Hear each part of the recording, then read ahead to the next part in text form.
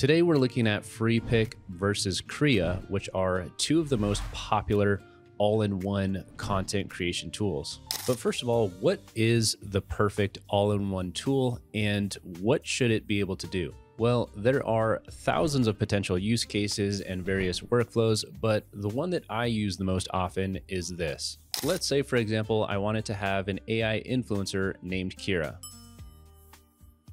Cool.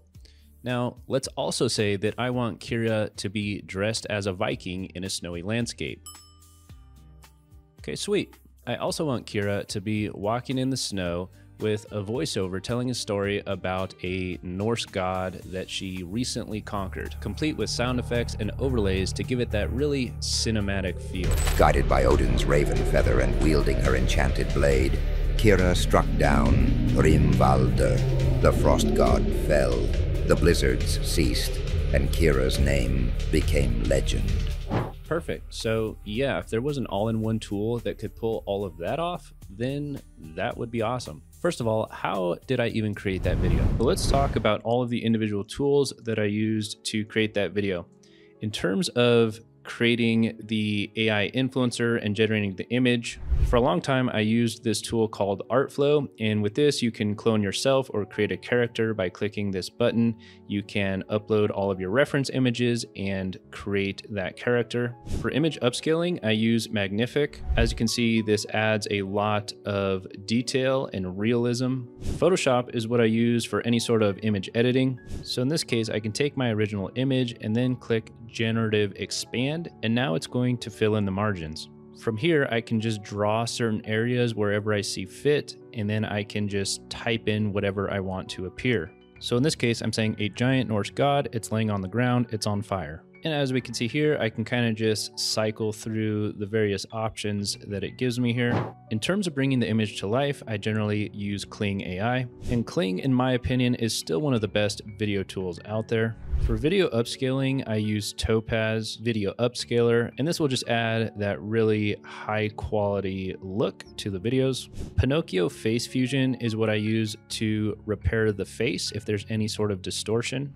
So for example, if this is your original character, and if you sort of lose the facial details of your character, it will basically take this original face and put it back onto your character so that you always maintain a consistent face. For the music, I use Suno AI, and this will allow you to type in a prompt and it will generate any type of music that you need. For sound effects, I use 11 Labs. And for this, you can simply type in whatever sound effect that you need and click generate. For overlays and B-roll, I generally use Storyblocks. So for example, typing in ash overlay gave me a bunch of these different clips where there's kind of just ash floating around in the air. And that's how I was able to get these ashes in the scene. And then for the voiceover, again, using 11 Labs, here you just put in your script and hit generate. And finally, putting it all together, I use Premiere Pro.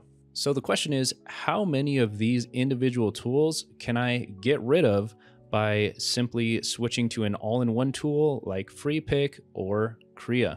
Now, before we jump into features, let's address the elephant in the room and talk about price. Like most tools, you give them a certain amount of money, and in exchange, you get a certain amount of credits. So what is that actually worth, and what does that actually mean? Well, that is the greatest unsolved mystery of our generation. However, here's a sort of baseline for reference. For example, here on FreePik, if I were to sign up for the premium plan, that's going to cost about $39 per month. And as a result, I'm going to get 45,000 AI credits per month. And so here inside of FreePik, if I wanted to create a video, I can come right here to custom and I can choose my video model. And let's just use High Law, for example. The question is, how many videos would I be able to create per month? And so when it comes to FreePik, if I'm spending that $39 per month, after calculating it out, that would give me about 111 High Law videos. And so that means I would be getting roughly 28 videos per $10 that I spend. Now, comparing that to Krea's max plan, which in this case, this is $60 per month, and they kind of measure their usage on these computing units. And if I wanted to create that same video, I could come over here and change the model to High Law and use the same exact model over here. And so what this means in English, if we were to compare this to FreePik, after calculating the usage, if I'm spending $60 per month on Krea, I'm going to get about 229 high law videos out of that, which basically means I'm getting 38 videos per $10 that I spend. So as much as people like to boast about how many credits they're getting with FreePik, again, at the end of the day, credits don't actually mean anything. It's a fugazi, it's a wazi, it's a woozy, it's a fairy dust. It doesn't exist. And so in terms of value per dollar spent, you're actually getting more value with Krea. Now, obviously you could come over to High Law itself and spend $95 per month and get unlimited generations, which is clearly the best choice in terms of value if you're creating a lot of content. But there is value to these all-in-one tools where you have access to many different models for images and videos, because sometimes different models are better for different use cases. By the way, if you want to see how I track the top performing niches and videos so that I always know what kind of niches are performing the best, I have all that information in the Creator Secrets community on School, along with all the prompts, tools, and resources that you need to create these kind of videos, in addition to the monetization strategies that will turn your views into money. The link for that will be down in the description below, so be sure to check that out. So the question is, would I be able to replace Artflow using FreePik and Krea? Well, here in FreePik, if I come down to character, we can see I have a few models here, one of Sierra, one of me right there, and of course our character Kira. Now coming into Krea, if I come right here to train, we can see that once again I have the ability to create my own characters, and here I have one of me, one of Sierra, and one of Kira. And after testing, both FreePik and Krea do a really good job of creating these characters. They're both using Flux under the hood, and so the results are very good on both. Okay, moving on to image upscaling. Here in FreePik, if I pop open the menu and we come down to upscale, I'll bring in this image of me as a constipated Viking, and I'll just leave everything on the default and hit upscale. And so here we can see that it did improve the image a little bit. However, it completely changed the character into someone else, which is pretty standard with these upscalers. And again, that's why I use Face Fusion to repair the face later. But overall, I'd say it did pretty good. Moving on to Krea's upscaler, if I click Enhance, and we drop our constipated Viking here. Again, leaving everything on the default, I'm just gonna click Enhance. And looking at the end result here, again, it did a pretty decent job, but of course changed me into a completely different person. Looking at the back of the chair, you can see how much Krea really uses its own imagination to add various details. I could, of course, adjust all of these settings over here on the right-hand side, but again, for these tests, I'm just going to leave things on the default settings. What I will say is that Magnific definitely turns out better results, but FreePik and Krea do offer a decent job when it comes to upscaling. Now, will I be able to do the same things I can do in Photoshop in terms of expanding the image and adding characters into the background? Well, coming back to the menu in FreePik, if I come down here to expand, here I can simply size my image down to something like this and then just hit expand. And now we can see it's went ahead and filled in the margins. I can keep clicking this arrow to kind of just generate new variations if I don't like the first one. This seems interesting where she's in this town, so I'll select that. Now coming to this retouch feature, and similar to Photoshop, if I select this lasso tool, I can kind of just create an area that I want to modify, like so. And let's just type in a giant monster. And so here now it's going to show me a few variations.